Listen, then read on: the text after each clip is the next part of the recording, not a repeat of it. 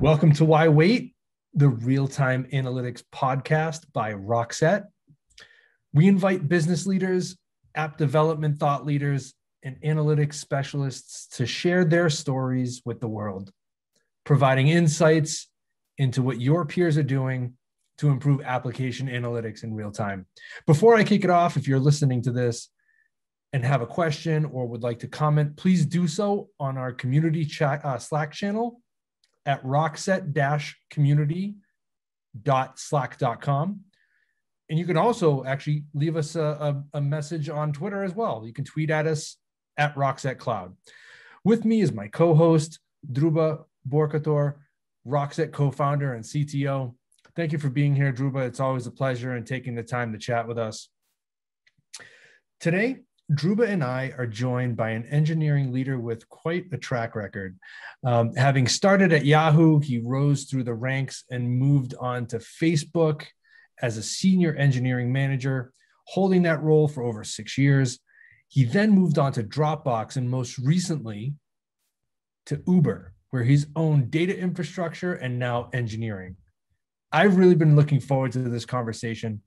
Welcome to the Why Wait podcast, Zheng Shao. It's a pleasure to have you. And let's jump right into it.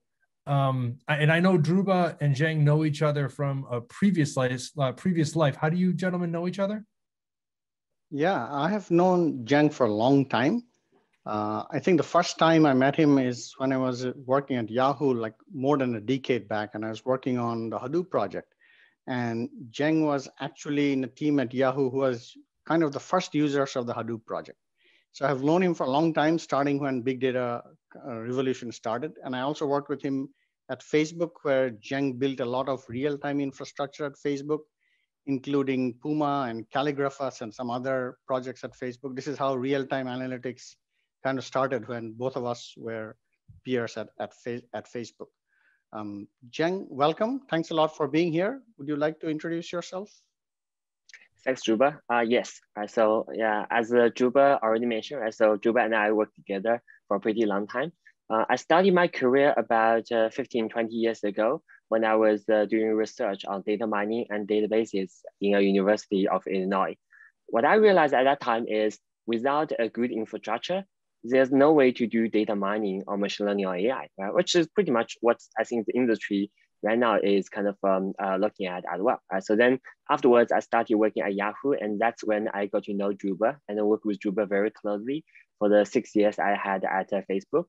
Then switched to Dropbox, and then 5 years ago, I joined Uber and have been at Uber for working on this big data systems for the last 5 years.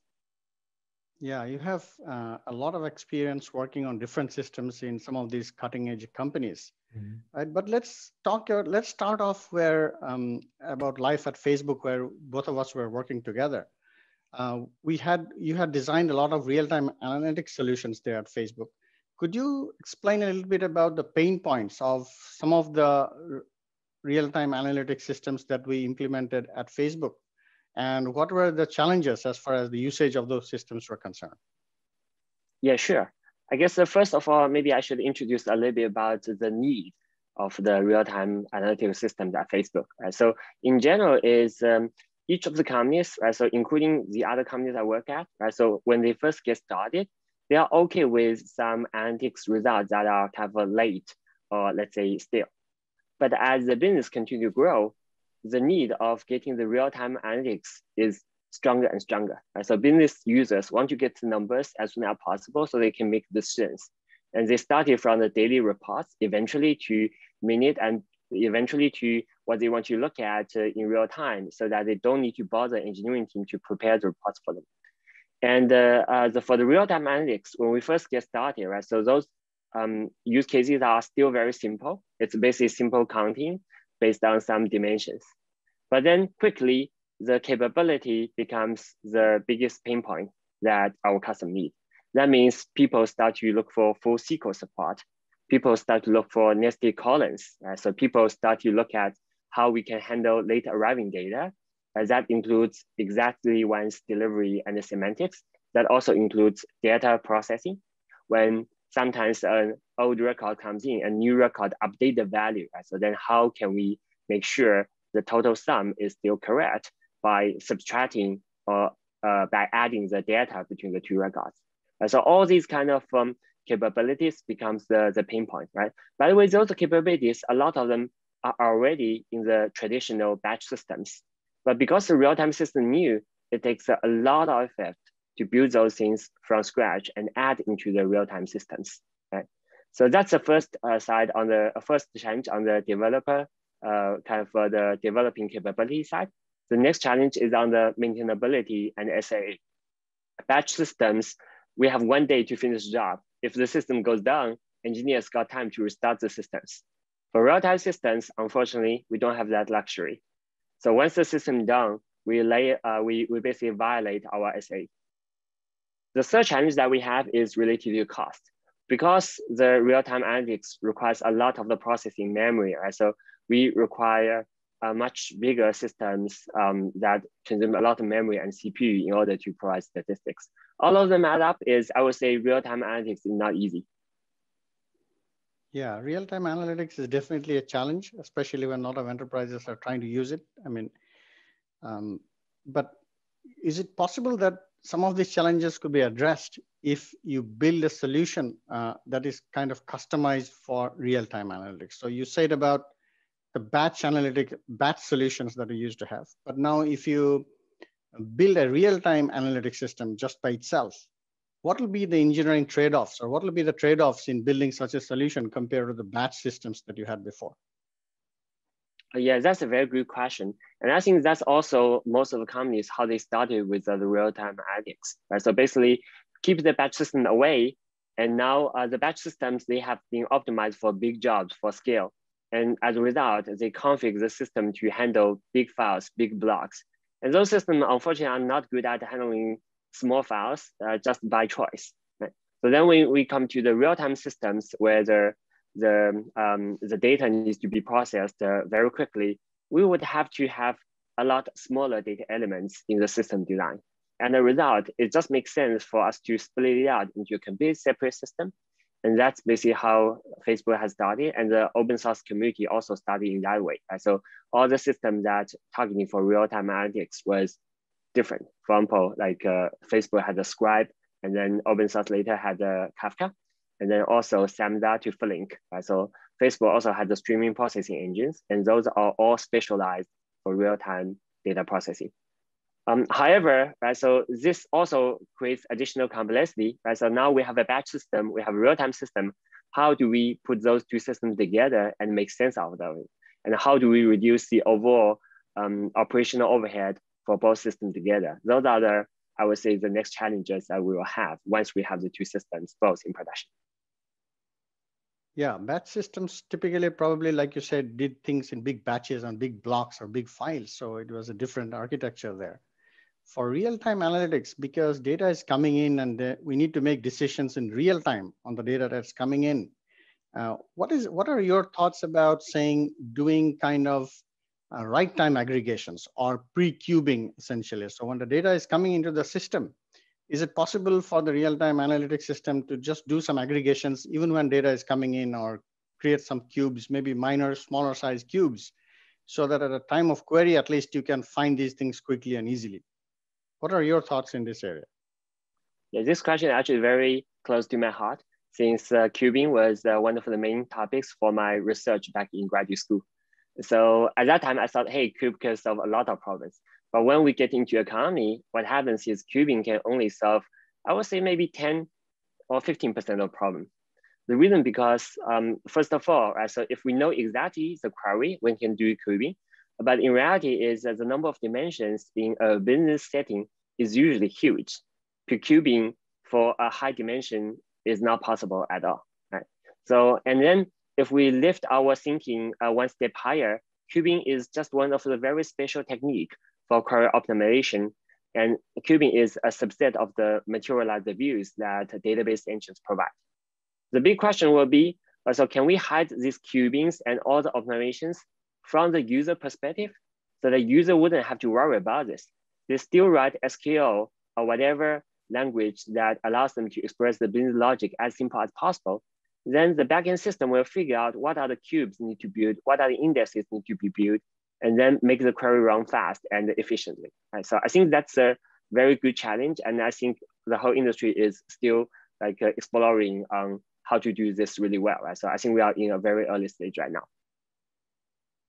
Yeah, I think I like your focus, saying that how can you make life easy for the user, because then they don't have to do this as a separately. It is part of the system that they're using, right, to make life easy for the user.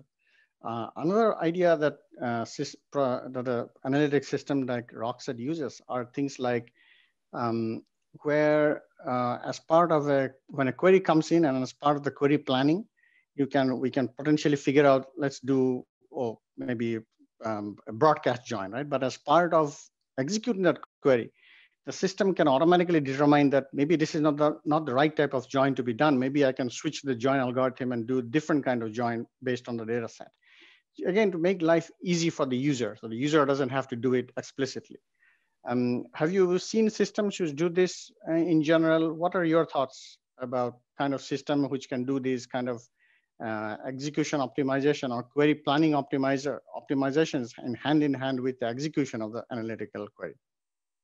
Yeah, that's also a very good question, right? So I'm actually looking for such a system because I think it will be so useful for especially, let's say, streaming analytics, which is part of the real-time analytics domain.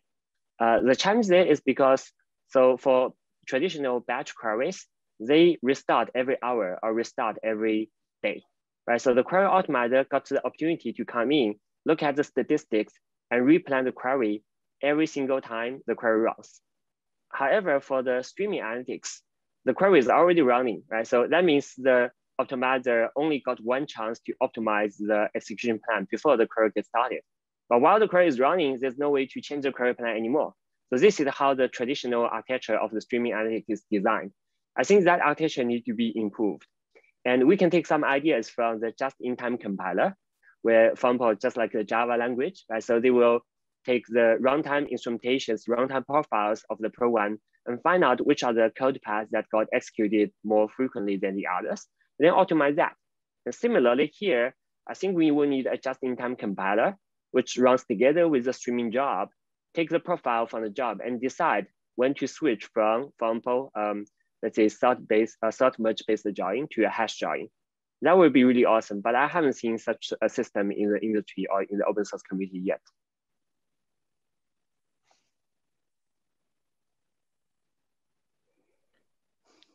So when it comes to real-time analytics, then, Zheng, can we use a time series database instead? Are we able to do that? Is that an option? Yeah, time series database is also a very interesting topic, right? So my understanding looks like this, right? So why time series database is so popular? Right? Because two reasons. First of all, there are definitely enough use cases for that in the industry. Right? So starting from system monitoring in the old days to now people call it APM, application performance monitoring, especially because of the microservice architecture, but also to the product analytics and the mobile analytics, where they also have the rich data set with a time dimension. So the use case is definitely abundant there. At the same time, there's also enough opportunities for optimization. Time series database, they can utilize those techniques like data encoding and compression to compress the data to a lot smaller than before, right? And that's a special capability of the time series datasets. So that's why time series database is very popular, right? However, time series database is also very limited. Right? So they do not support the full SQL. So a lot of times when people want to join the dataset from the time series database with something else, it takes a lot of effort. Right? So they need to build the connectors. They need to add a layer SQL engine on top of that in order to make that work. So as a result, time series database, in my opinion, cannot solve the real-time analytics problem in general. What I would be looking for is at some point, maybe the real-time analytics systems can be generalized enough and they can take the ideas from the time series database and put those ideas into the real-time analytics engine so that that real-time analytics engine can handle time series data sets as efficiently as a time series database. Yeah, but again, yeah, so I think this is probably some areas that maybe some startup are working on, but I haven't seen a very promising product yet for our use. Mm-hmm. Mm-hmm. So then operationally, could you mind elaborating on some of the operational aspects of real-time analytics? Like, do you need a lot of engineers to run a system like this, or how would you even find a staff with such operational, or that has the ability to handle operational complexity? Yeah, that's also a very good question, right? So this is a real challenge in the industry, in my opinion, right? So for my own experience, right? So I was lucky to be in some of the highly technical companies in the Silicon Valley, where we are lucky to have such a talented team, where we work on both the software development and operation side of things. When the engineers knows the code, it becomes, of course, much easier to operate. However, at the same time, the real-time analytics systems are relatively new. They are much more immature compared with traditional databases. For databases, it's easy to hire DBA to run, right? But for real-time analytics, since there are so many different systems, so many different technologies, and technology themselves are changing so fast, right? So let's say from Scribe to Kafka, from Druid to Pinoy, and also from Samza to Flink.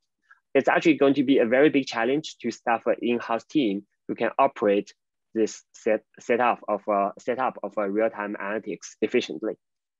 So frankly, I don't have an answer to your question. So if there's a way that we can get some help for the companies in the world who are not as technical, but also want to leverage the benefit of analytics systems, I think that would be great.